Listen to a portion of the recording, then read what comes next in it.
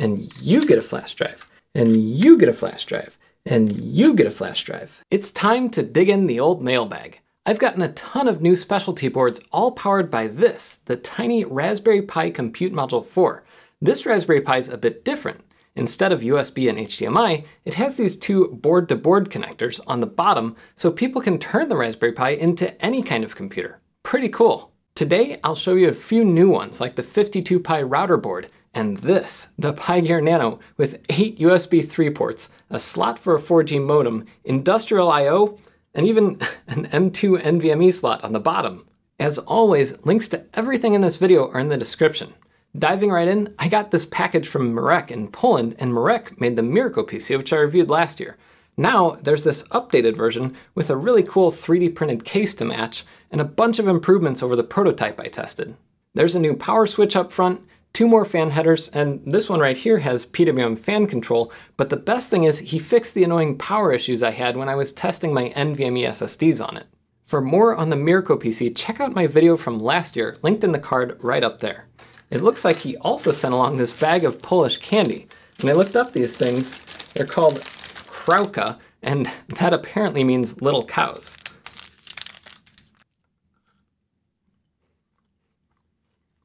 Pretty good. So yeah, if you're wondering why Mirek's stuff got mentioned first, it's bribery. Anyways, he also sent along 2 other boards, including this tiny little PicoBerry.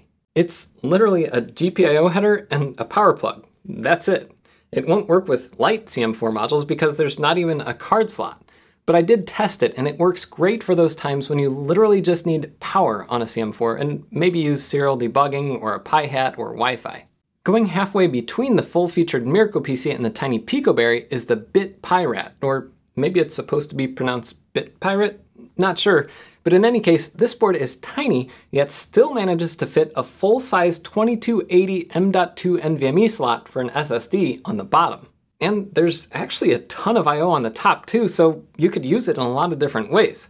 I think this board might be best suited for projects where you just need some good persistent NVMe storage.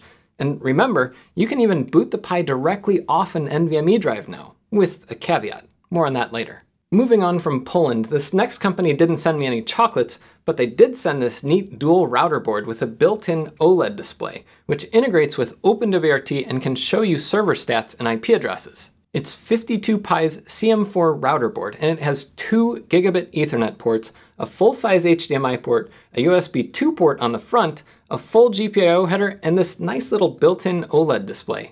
52Pi ships their own fork of OpenWRT, which is great if you want to run the board as a router, but I did have some trouble with it.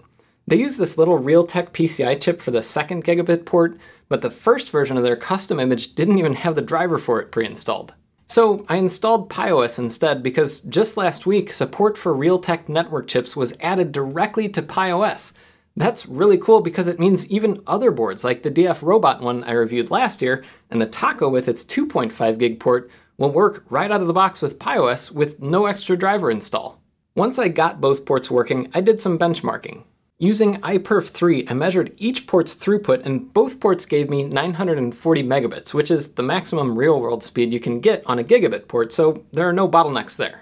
I also used HPing to send as many tiny packets as quickly as possible through the WAN port, and it could handle about 63,000 packets per second. That's not quite as good as the chip used in the DF Robot board, which handled almost 76,000 PPS, but it is a lot better than the Seed router board that used a USB to Ethernet adapter and could only put through about 37,000 PPS.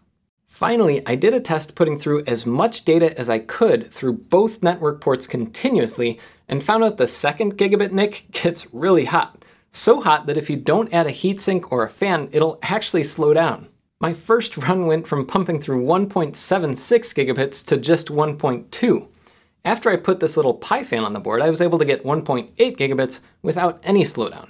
So it performs adequately, and any other networking performance issues like using it as a VPN or firewall would come down to the Pi's own CPU performance, just like the other boards I reviewed last year. Right before I shot this video though, 52Pi actually updated their official OpenWRT image, so I grabbed it and flashed it to the board, and what do you know? The driver for the 2nd port is actually included, so I could use both network ports to build a router in OpenWRT. But software bugs aside, the other headline feature that got me excited about this board in particular is the ability to use power over Ethernet instead of USB to power it. That means you could just have a couple Ethernet cables plugged into it and no need for an extra power supply. These dip switches should let me choose which port the PoE power goes through, and all I'd need to do is add a PoE hat, in theory. Unfortunately, no amount of installing drivers or recompiling kernels gets past the problem that PoE support on this board is just broken.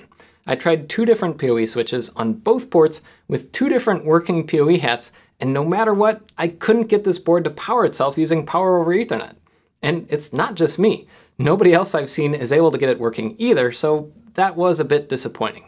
So if you're okay without PoE, at least not with the version of the board that's out right now, the board makes a decent router otherwise. Switching gears a bit, I got this little box a few months ago, but haven't had time to test the fun things inside. It was sent by Nikolai in Germany, and it has the PiCam.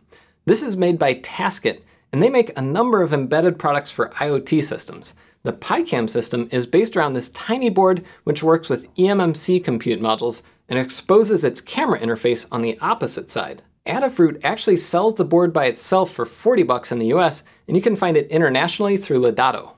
But they sent me a few pre-built kits. The first one has a PiCamera V2, the second one has a high quality camera, and the third one has this funky night vision camera with adjustable focus. Their setup is pretty cool. If you use their software, it'll boot up as a Wi-Fi hotspot. You log into it, then go to a predefined IP address and put in your Wi-Fi password. This is kind of useful because this board sacrifices connectivity for its tiny size. You can't just plug in a keyboard or network cable. Out of the box, it runs TensorFlow on the camera feed, and you can preview it in your web browser. This web UI is powered by MotionEye, a web interface for monitoring camera feeds. You can do things like set up a time-lapse camera, take pictures when motion's detected, or identify interesting things like birds, people, or heck, even my cell phone. Anyways, the CM4 gets really hot with TensorFlow running, so I logged into the PiCam with SSH and disabled TensorFlow with the commands you see here. After that, I re-added the camera to MotionEye, and the Pi ran quite a bit cooler without object detection running. I like seeing more camera-focused products for the CM4 because even though it gets toasty, it has more than double the performance of the PiZero 2W while being just as small. I'd love to see someone put a PiCam and C4 directly on a telescope for some astrophotography. But now we come to it, the board to end all boards. Well, at least if you love USB.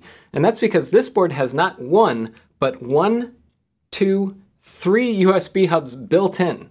I mean, I get it. Almost every video where I show off a new board that has just one USB 2 port, the first few comments are, but where are the USB 3 ports? Well, I think UUGear heard you, because in addition to the 8 USB 3 ports on the back, there's a mini PCI Express slot and an M.2 NVMe slot, all driven through USB 3. In some ways, that's not as performance optimized as a design using a PCI Express bridge like you might remember on Radsys Taco board, but it is easier to make sure everything works out of the box. No extra drivers are needed. And earlier I mentioned that you can boot a Raspberry Pi from an NVMe drive now. But the caveat is that you can't boot from NVMe if the board has a PCI Express switch like the Taco. Well, the PiGear Nano gets around that problem by running its NVMe SSD over an internal USB port, meaning booting from it works great since it's just a USB drive. So with this board, I could conceivably set up a 4G wireless modem, boot it from an NVMe SSD, and plug in 8 USB devices. So yeah, I'm gonna do that.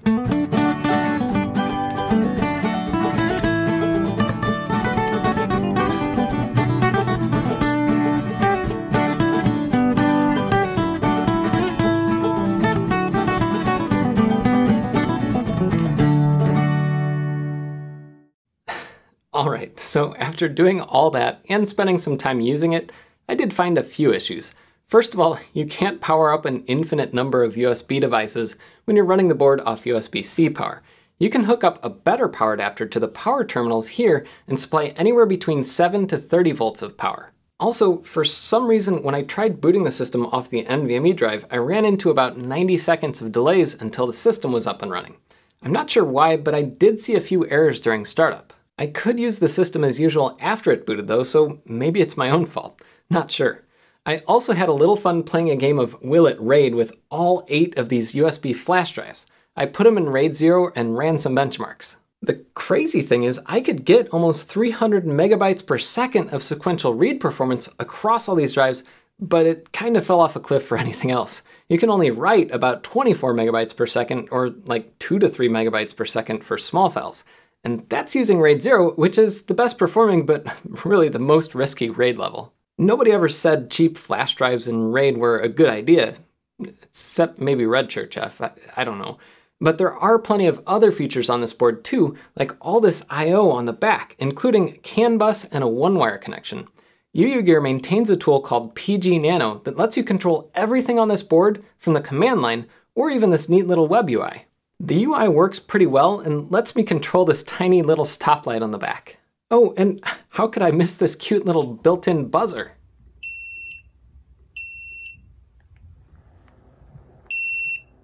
Well, actually that could get really annoying. Anyways, the PiGear Nano is put together well, and I love how they support the hardware with software and a good user manual. They didn't just throw some hardware over the wall without any thought towards practical use. I asked why this board has all the USB in the world, and they said a client needed it for some sort of industrial battery testing. When UUGear decided to mass produce the board, they had a decision to make. Do they drop half the USB ports and save a little money, or leave them? I mean, the answer is pretty obvious. Who wouldn't want 8 USB 3 ports? They also designed a pretty nice enclosure too. Right before recording the video, they sent over this case design, so I printed it and slapped it all together. My 3D printing abilities aside, it's nice to see a well-rounded case design too. Now, what else is going on in the CM4 world? Oh, remember the CM4 Retro Lite I talked about last year? Well, Stoned Edge is back, and it looks like he and his friend have finally finished it, and they seem to have spared no expense. The thing looks like a Switch Lite, except of course it's not. It runs RetroPie, and the finished quality on the thing is brilliant. And since it runs on a Compute Module 4, it can run practically any game up to the PSP and Nintendo 64 era without any problems. And it even has a docked mode. Usually people stop on a project like this once they have a working prototype, but this goes a lot further. I mean, look at the thing. They even designed a custom battery and this custom splash screen, though I'm sure if they tried selling anything, Nintendo would have a word about it. The rest of the community hasn't been getting much rest either. There are a bunch of other boards I haven't even mentioned. There's RetroFlag's new GPi Case 2, which is looking pretty slick. There's RGR's mini SS mainboard that fits in a mini Sega Saturn case. There's a massive relay control board from Aljaz to Torque, and Will Wang is back with his absolutely tiny Pi 4 cluster hat, which is like a CM4 cluster, but for ants. And in addition to those boards, I'm also planning on more in-depth videos on a few, like the one everyone's been emailing, tweeting, and messaging me about, this Access Interceptor board. It has 5 SATA ports, an ATX power header, 4 Ethernet ports, and more, and I'm partnering up with someone to make a really fun build video for this. There's also the BLI KVM, or BLI KVM, which is like the PiKVM I reviewed earlier this year, but it's built with the Compute Module 4. I'm gonna see how my dad sets it up at his radio station, and maybe that'll be the first video we post on our new Gearling Engineering channel. Finally, I have a new industrial PC from Lincoln Bins, and I plan on talking more about what it takes to make an industrial Raspberry Pi in a future video. So subscribe, and until next time, I'm Jeff Gearling.